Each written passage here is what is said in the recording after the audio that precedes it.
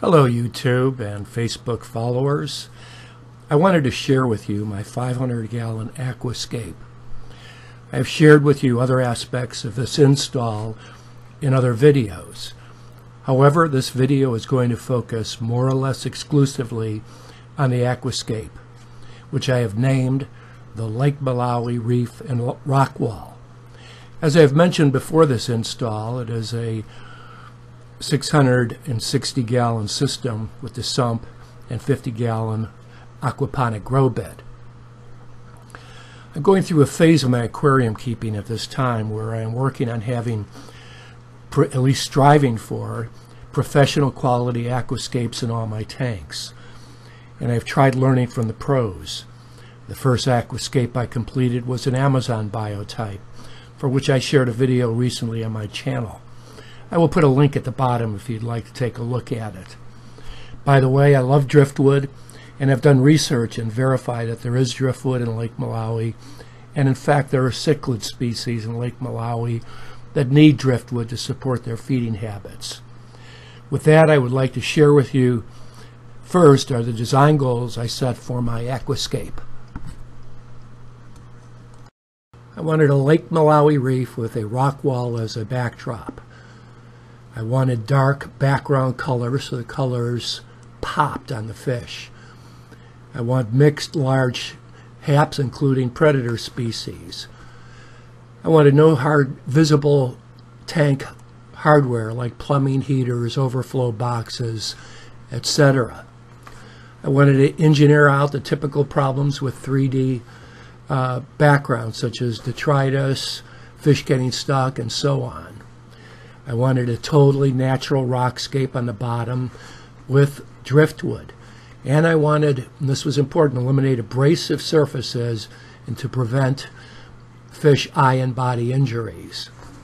And lastly, I wanted 80% reduction in maintenance by no gravel cleaning and a few other things that I've talked about. Now I'm going to zoom in and look at some of the actual things I did, starting off with the 3D hardscape background. What is a flat panel, 3D appearance.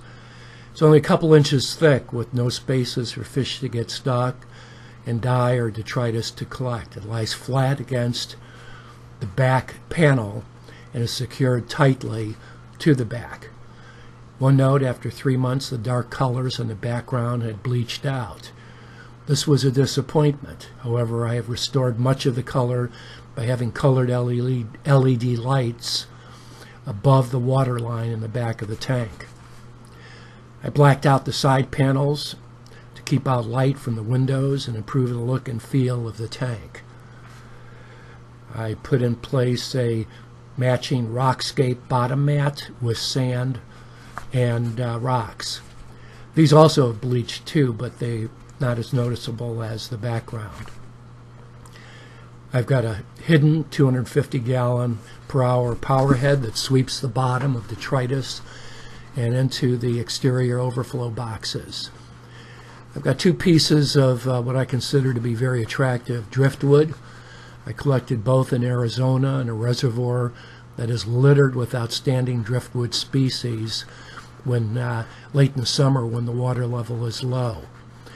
The piece on the right is climbing over the rocks, and the second piece in the tank, which is on the left side of the aquarium, has the, we'll get there in a second, has the appearance of an ancient tree trunk.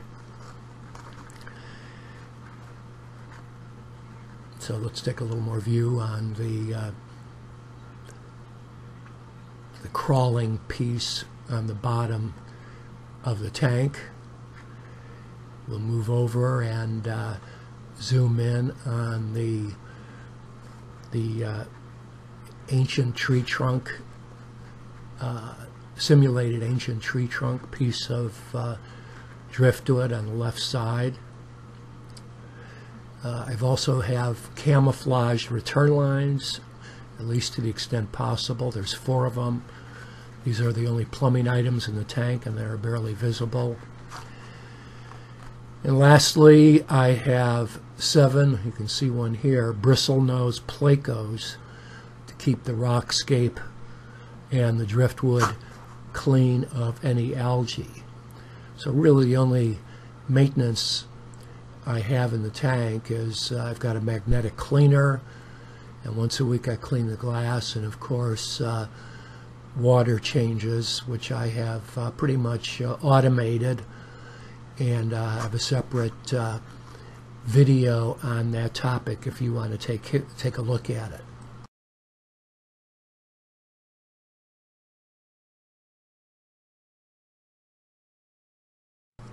So in summary, what are the key requirements for this Aquascape? For obviously a sump that contains the heaters and the other tank plumbing, a significant investment in hardscape, background, rocks and bottom mats. I have exterior overflow boxes so that there are no unsightly in-tank acrylic columns. Of course, suspended LED lighting and LED lighting in the back to accentuate the tank color. And I got rid of the abrasive rocks such as lava, Texas holy rock, and lace rock. So in closing, I hope you enjoyed seeing my second completed aquascape, a Lake Malawi Reef with a rock wall. I'm working on my 340-gallon aquascape next and hope to share with you that build in the near future. Tell me what you think. Please subscribe, comment, and rate my video. Thank you.